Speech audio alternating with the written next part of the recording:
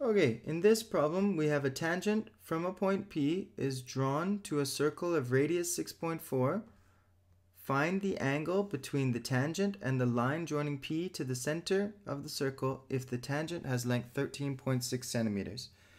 First sentence quite clear. Second sentence has a lot of information in it. So let's get a start. Let's first draw our circle. Okay. So now that we have our circle, we want a tangent from a point P, some other point, is drawn to this circle. Okay, so let's pick our point P, and then let's draw our tangent from P to the circle. All right, now the radius of the circle is 6.4. So let's label that 6.4. That's not very good. 6.4 centimeters.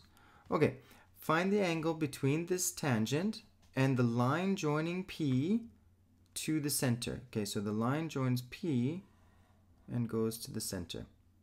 Now, one thing that you need to know is that the tangent to a circle touches it at one point, that meets the radius at 90 degrees. Hence, we're dealing with a right angle triangle. Okay, this should be a straight hypotenuse.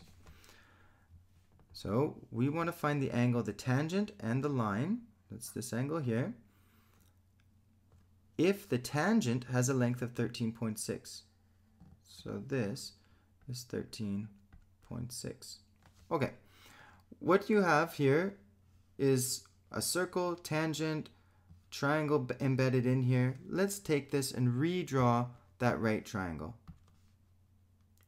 Okay. And we'll label it. So this is 13.6. Here's our right angle. This is 6.4. This is point P. And we now are looking for this angle. Okay, from this angle, across is opposite, and here we have adjacent. Since we have a right angle triangle, we have the opposite side and the adjacent side. We are going to use the ratio tangent. We don't know what this angle is, let's call it x, but we know that it's the ratio of the opposite over adjacent. In order to find that, we use the inverse tangent, 6.4 over 13.6. For that, we'll use our calculator.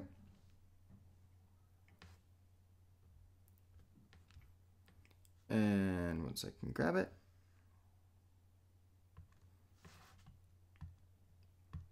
Okay, so the inverse tan of 6.4 over 13.6 is 25.2. Okay, so 25.2 degrees is the angle that we're looking for.